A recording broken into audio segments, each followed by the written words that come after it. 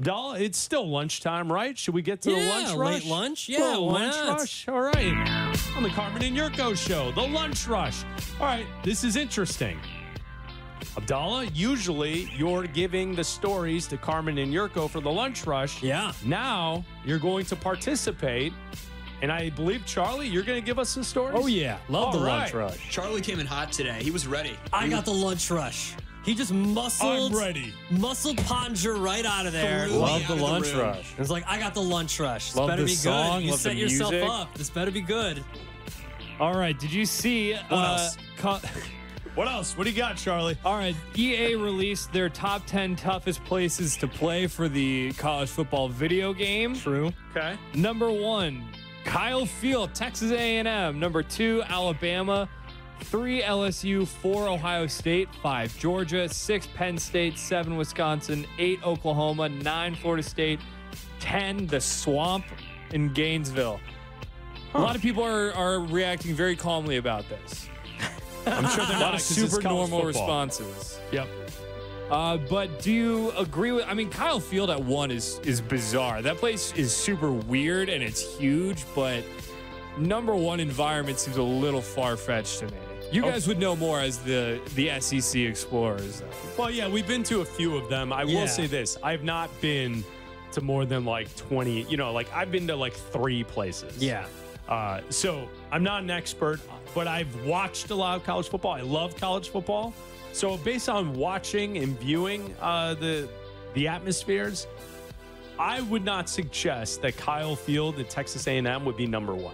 Listen, I would imagine number 1, if you grade out with everyone across the country, would be Tiger Stadium, LSU. Yeah, I would agree with that. And as an Alabama fan, and you and I have both been to Bryant-Denny Stadium in Alabama. It was awesome. It was great. It was awesome. It was unlike any experience I've ever had, seeing the team that I root for in that environment. It was a night game against LSU. They won. It was awesome. You do not get that in the NFL. No. You don't get that in pro sports. No.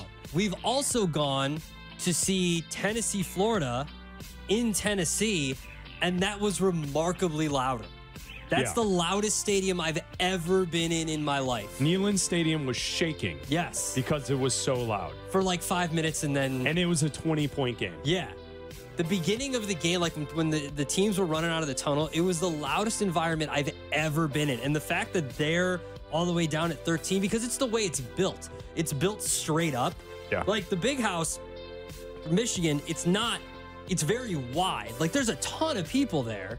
There's over 100,000 people there, but it's built so wide that the sound doesn't harness the way that it does in Tennessee. Okay, there's one on the list that should be much higher. If I was going based off of what I watch on TV and what I see and consume would be the best atmospheres, Penn State would be 2. That's what I just told Charlie. After LSU. Wisconsin does a great job. I also would move Oregon up. They're on the list at 11. I think that is an extremely tough place to play. Because aren't they insanely Autzen close? is crazy. Yes, They're it's also close. way closer to the field than Yeah. any other stadium, And right? it's compact. The weather is not usually great up there. I would say Oregon I would move up. LSU I would move up. Penn State I would move up. And then obviously a lot of the SEC schools have great atmospheres. Who's scared of Wisconsin? Well, Wisconsin has a great fan base that shows out to games. Yes, I'm hoping to go up there this year. Alabama plays up in Wisconsin this year. I want to go see that. So I'll tell you what the atmosphere is like for the first 10 minutes of the game until Alabama's winning. Off of that, who's at the top of your stadium visit list that you haven't been to yet? Ole Miss. Ole Miss, Ole Miss, and Ole Miss. LSU. I haven't been to LSU. I would love to go to Tiger LSU's Stadium. mine. Yeah. I would like to go. That's number 2, and then Oregon's probably number 3. Can I give a helmet sticker to Notre Dame, by the way? That's a great stadium. Yeah, I Notre like it. Dame Stadium is a great stadium. I went there for the first time last year. Yeah, Very nice. It's very good. All right, Charlie, what's next? All right, What's next? What Chris Vanini from The Athletic pointed this out. He said the NBA has 6 different champions in the last 6 years. The NHL has seven different champions in the last 8 years. And MLB has 9 different champions in the last 10 years. And then he asked a question, which I'll ask you. Are we in a golden age of parity in sports? The Chiefs really messed this one up. Well, we're getting pretty close to it. Yeah, I would say so. If that's what you want to strive for, where each season it could be a new team, new franchise, new city that's in the mix, winning championships. Yeah, it seems like that kind of is where we're at. I think we are, but I think that the two biggest sports still hasn't happened yet, which is the NFL and college football. Now, it might happen with the expansion of the playoff, but I still think that the top teams are going to come out as the winners of the college football playoff. Like, you're still going to get the Georgias, the Alabamas, the Michigans, all that kind of stuff. Ohio State, everything else. Yeah. And the Chiefs obviously have ruined parity in the NFL. So, yes, but in the top two viewing sports in the country, which is football and then college football, I don't think it's not yet. So I can't say yet. Have the Chiefs ruined parity in the NFL? No, I don't think so. Well, you just said it. Well, I mean, it's always the Chiefs, though. You're Like, the Chiefs are... No, the Chiefs are there, I think but... for the champion, yeah, they've won championships. Yeah. The rest of the league, though, it's complete parity.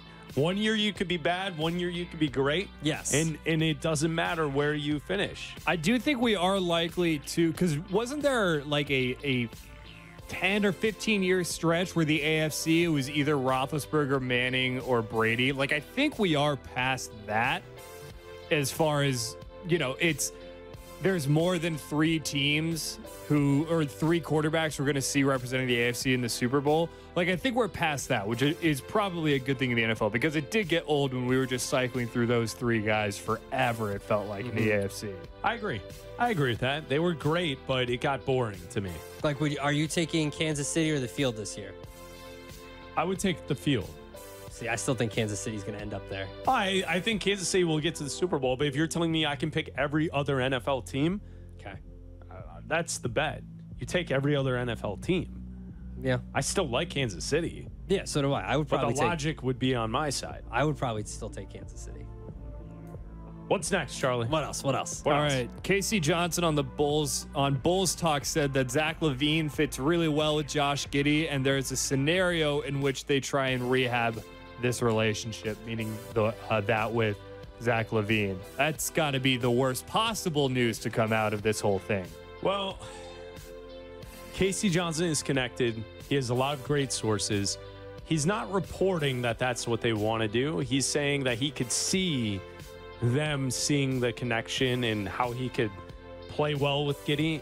It worries me, Charlie, because I want Kobe White to flourish. I want Kobe White to be on his own. I don't want him to be the background guy to Zach LaVine, because the Bulls bring back Zach LaVine after trying to shop him for a year. Move on. Be done with it.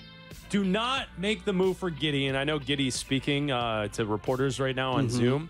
Do not make the move. We got Giddey, and now we're just bringing back Zach, and we're going to re-sign DeMar and do the same half-assed approach that you have in previous seasons. Because if you were going to do that, you should have just kept Caruso, because you got worse by adding Giddey. Like, you subtracted Caruso and added Giddey, and if you just keep everything the same, you got worse. Because you have less three-point shooting, less defense. He's not as good as Alex Caruso. So we should hopefully know by tomorrow night that they've moved on from Zach LaVine, which would probably then mean that DeMar DeRozan isn't signing and goes somewhere else. And I think that should be what they do moving forward. Build around the younger players. There was some reporting earlier today that the 76ers were interested in Zach LaVine until the Bulls traded Alex Caruso, because they were hoping for a package deal of Caruso and Zach LaVine to offset the money they would have to take on for Zach LaVine. But now that Caruso is gone to Oklahoma City, the Sixers are no longer interested in Zach LaVine. So, it's bad. It's a problem. I would imagine with the drafts tomorrow night, this has to happen in the next 24 hours. Yeah, absolutely it does. It has to happen before tomorrow night's draft, because you want to use some of the hopeful picks that you get back in the Zach LaVine trade tomorrow night, or at least, the next 2 days in the first and second round. What's next? What else? All right, as I was watching Game 7 of the Stanley Cup Finals last night, all I could think about was 11-year-old Charlie, 13-year-old Charlie, 15-year-old Charlie watching the Blackhawks in the Stanley Cup and throughout that playoff run, and thinking about how stressed and full of anxiety I was, and just thinking to myself, like, man, thank God this isn't the Blackhawks, honestly, because could you, like, watching that, having a rooting interest in Game 7 of a Stanley Cup final has got to be the most mind-melting, stressful event possible. It's fun. Yeah, it's awesome. What are you talking about? I love it. I love it. I literally, like, I could not sleep during this time when I was can't watching step up to the moment. Yeah, come on, You're Charlie. not even on Lights the are too team. bright.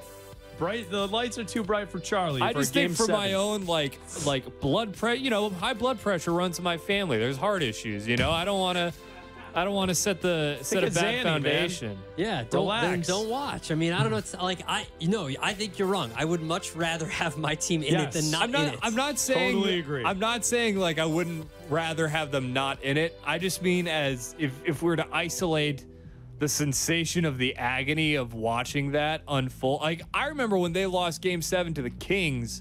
Yeah, I in remember that. the Western Conference. Like, I was unable to watch. I had to leave the room. I was so despondent and beside myself. You had to go for a walk in raw dog nature, just looking out at trees. No. Yeah, neighbors No were concerned. headphones. No, I think you're wrong. I want the Blackhawks in it. I think watching the playoffs is just a constant reminder of how pathetic our teams in the city have been as of late. The fact that we don't get teams playing into May in hockey or basketball is that's unacceptable. See, because I had the opposite feeling watching SIV. Man, it would be so cool if this was the Blackhawks. Yes, that's what I was thinking. It would be great. Those cup runs were awesome. Yeah. And even the years that they lost, at least they played a round or two and gave you something to cheer for into the spring. Absolutely. Anything else? What else, Charlie? That's it for the lunch rush. All right, good lunch rush. Good lunch rush. Good lunch rush. Good lunch. Good job.